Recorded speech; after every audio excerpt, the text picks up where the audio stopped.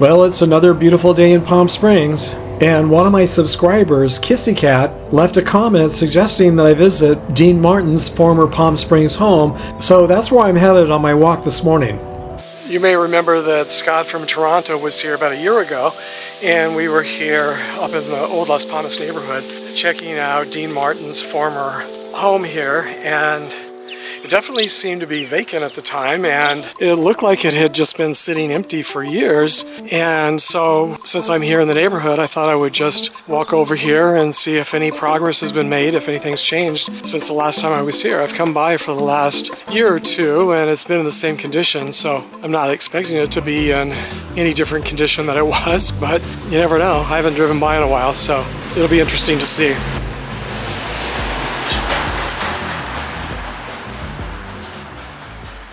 And after I'm finished with my walk here in this neighborhood, I may drive over to the LGBTQ+ community of apartments that are being built in downtown Palm Springs. I did drive by the other day, but I didn't have time to stop, and it looked like quite a bit of progress was being made, so I thought you might like to see that as well. I'd like to stop and get a closer look myself, so I'll probably drive by there after I finish my walk here. Look at all these privacy hedges. It's kind of funny. This entire neighborhood is mostly made up of homes with hedges around them like this. This home on the corner with the hedge is actor Peter Lawford's former Palm Springs home. And then Dean Martin's home is just down the street. It looks like there might be a chain link fence in front. Maybe they are finally getting ready to fix it up. That would be nice. So let's walk down there, and then I'll come back, and if I have time, I'm going to walk up the street there to see Elvis's home. I know that was under construction or renovation, and I want to take a closer look at that too. The last time I was here at Peter Lawford's home, there was a plaque or information about it being his home, but it looks like it's, I don't know, someone stole it, or it fell off, or just deteriorated. I don't know. That's too bad. Maybe they'll put a new one up. Well, sure enough, they're finally fixing it up. Gosh, after all these years. Of course, now you can't walk up to the front door and you can't see anything anymore, but it'll be so interesting to see what it finally looks like when they're done. Nice. So happy to see this. Long overdue. Let's get a little closer and see if there's anything that we can see right here through the gates. See if they started any of the renovation yet. No, it pretty much looks the same as it did the last time I was here.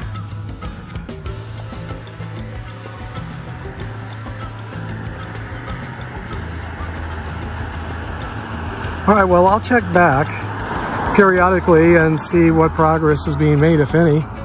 Maybe they've just put the fence up, so looky-loos like me won't keep coming by. In case you missed the video last year when Scott and I were here, let me pan around so you can see what the rest of the street looks like. And you can see what it looks like across the street. And thank you, Kissy Cat, for suggesting that I come back and check on the progress here today. I hadn't heard that a remodel had already been started. I'm going to head back to my car now and take a little bit of a detour up to Elvis's home, former Palm Springs home, and see what's going on there. I know they had a construction fence like this around his former home as well for a while, and I don't know if it's still there or not, so let's go take a look. Now, this neighborhood changes names from Old Las Palmas to Vista Las Palmas. Wow, I'm so glad that I stopped by here this morning.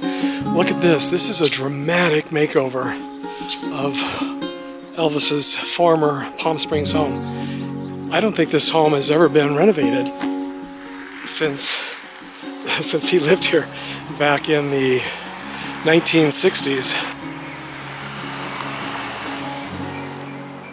Look at this. Now this is where right up here, this is where the tennis court was located. I don't know if it's still there or not. And you may remember this has always been a pink house. It's now white. I don't know if that's just a primer and they'll paint it pink again, or if they're completely changing the iconic color. I sure hope they're not changing it. But I guess we'll see in time. I'll come back once it's completed. Let's go up here a little bit closer. I've never been able to see anything up here before. I don't know if they've taken out the tennis courts. Maybe they're going to build another home here. This really is a pretty dramatic change.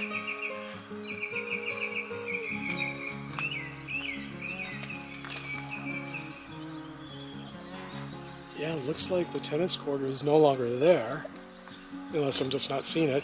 And they've put up a fence here, so I have a feeling they may be building another home on this property.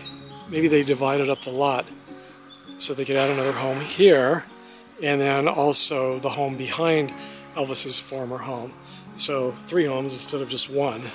So this looks the same here so far, except for changing the colors. It's definitely surprising to see Elvis's former home under construction like this, being renovated and no longer pink. Can't even imagine this home being any other color. You can see this neighborhood was established in 1958. And it's just so odd, so weird to see this home and for it not to be pink. It's been pink since it was first built in the 1960s. It's kind of shocking to see this change so much, but that's progress for you, right? It's 90 degrees now and I've been walking around for the last 2 hours, but before heading home I wanted to stop here at Living Out and just see how much progress they've made. As I said, the other day I was driving by and I could see the construction, and it looked like quite a bit of progress had been made since the last time I was here, just 2 or 3 months ago. So I wanted to come and walk by, get a little bit closer look at what these apartments look like here.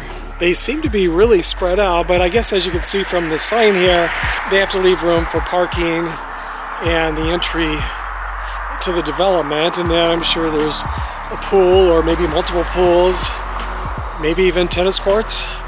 But it's pretty neat to see just how much construction has taken place. I wonder if they'll have rooftop decks. I sure hope so. Not that I'm planning to live here or anything, but I just think every home and every apartment building should have a rooftop deck, especially when you have views like this, or ocean views, or wherever you happen to live that has a nice view. I'm definitely very curious to see what they look like when they're completed, and I'm sure even Jim will come with me. We both love looking at homes. We haven't done that in a long time, but if they have an open house, once they're open, we'll definitely come and take a look and see what the prices are, see what they look like, and we'll share that with you. But I'll come back again. Like I say, I walk around Palm Springs, lots of different neighborhoods, just to explore and see different things, so I'm not just walking in my neighborhood, looking at the exact same thing every day.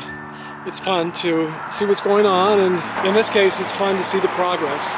So I'll be back in a couple of months, I'm sure, and I'll just keep coming back until they're finished. I'm curious, have any of you contacted the builder?